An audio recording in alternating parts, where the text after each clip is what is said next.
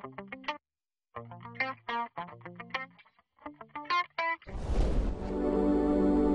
to me through what was the changes that was made within the Facebook features that would allow you to upload CSV file or some type of file that would put your contacts from email addresses or telephone numbers or etc.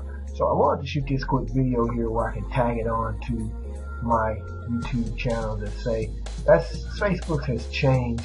I done that video in 2011 and several people have got over 6,000 views on that channel, and on that particular subject. So I want to shoot this quick video here, and I hope I'll be able to answer some questions and solve some issues for some people.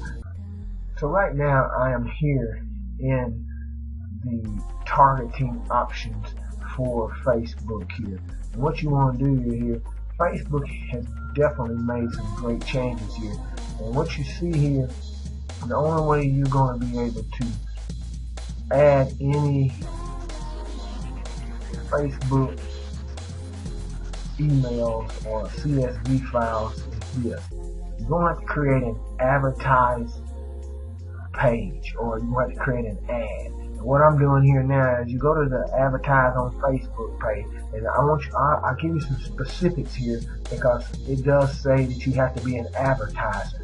And we'll get to some points here in a minute. Stay tuned to the end of this video and definitely get you some points that you can be able to see just the stipulations that Facebook has placed on uploading any type of email folders or files or CSVs. So right here, you go to the advertise on Facebook. Of course, it's got several options here to choose from when you're talking about how you want to place your ad. You placed it on page likes, and you click on that. Then if you already got a page together, which I have too, you can pick one of those pages. And once you click on that page, it'll load you a page up. So I can create an ad there, and that'll give me an opportunity that I'm going to be advertising to a specific group. Now mind you, we'll go over here now, and here's the only way you can do it, is you have to go to audiences, and mind you, you read the information here that Facebook have about you, how to create an audience for my ad. And what happens is that's the only way you can load up any type of email now with Facebook's new rules and regulations. You can't do it other than if you got an ad. Now here's some stipulations. Let's get this real quickly, and I'll be able to go. Right here, you have to go to this page here, which over here where it says account. Once you get to your account tab, you'll see these specifics down through here on your Facebook page in your ads manager. And once you get to that, you'll have to click on accept the customer audience terms. And I advise you to read this real carefully because you don't want to violate your Facebook rules and regulations, because it does have a specific rule down here that says that by law that you have to have permission from any type of what they call a hash data that you're going to use. You got to have permission by law to be able to collect any Facebook IDs or any things that you want to guard against any accidental or unauthorized access to this specific feature. So you definitely want to read this and make sure if this is going to fit your criteria for whether or not you want to load this. I just want to give you this information because a lot of people are clicking on my video and asking me this, so you'll be able to see this. But once you accept these terms here by reading this, if you still think that you can fall into your custom audience, once you click the accept terms, you can go to your audience page, and right here is where it's going to show us.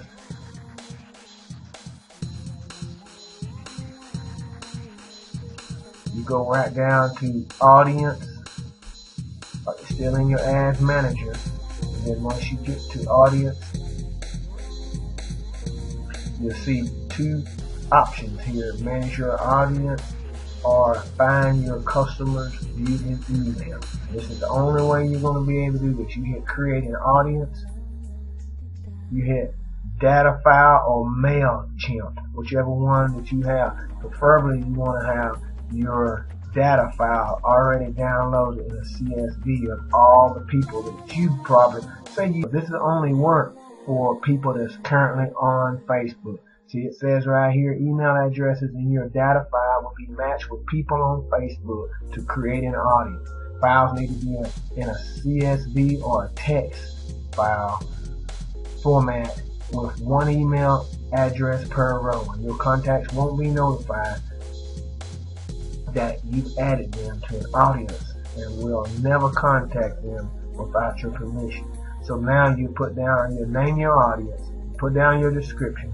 You can select the type here, the email, user IDs, phone numbers, or mobile advertising IDs. And once you select that, you choose your file, whatever source you have it under, and once you get through with that, you just click. Once you click that, you go in, you find your file here that you have already uploaded in your computer, and once you do that, you just hit open, and that file will load up here and you create your audience. And that's the only way you can do it in uploading any emails now with Facebook. So I hope this has helped you guys. Hey, make sure that you go to the page that speaks of, let me back it up here. Make sure you go to your page that talks about your custom audience terms, and make sure you read that and see if that follows under the criteria that you can use specific to uploading emails.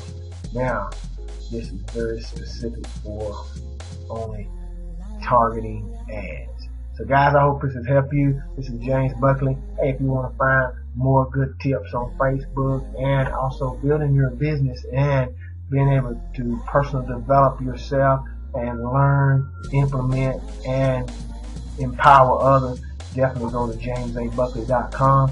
And I'm in the process right now of writing an awesome ebook that's going to give you great data on how to be able to take your business to the next level, or if you're not doing a business, to be able to advance to the next level and create you some residual income. Hey guys, this is James Buckley again.